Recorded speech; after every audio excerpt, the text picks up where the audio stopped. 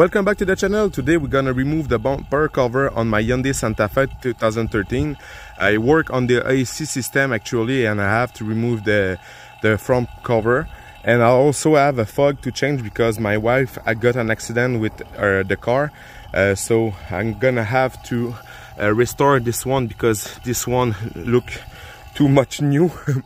But I'm gonna show you how to quickly remove this bumper. This is really easy.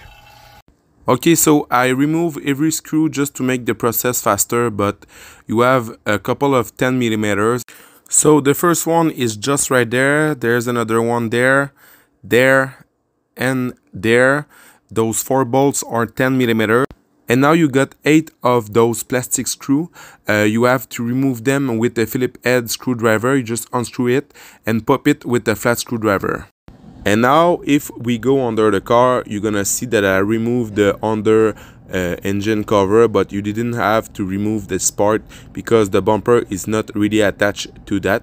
If you just have to replace the lights or the fog lights or work on the front of the car, and you just want to unclip the bumper, you don't have to remove this part.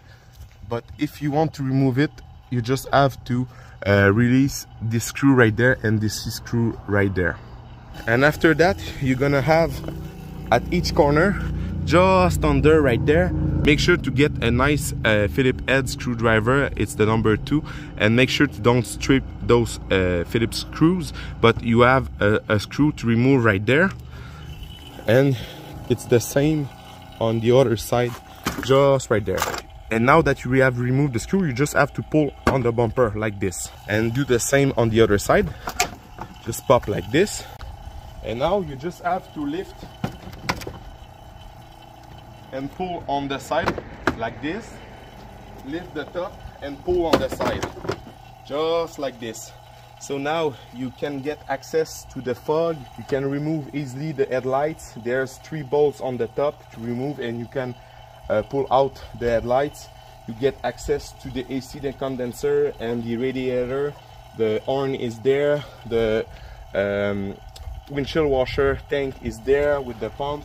So with 5 minutes you get access to a plenty of things that you can repair. And now just have to lift the bumper just like this.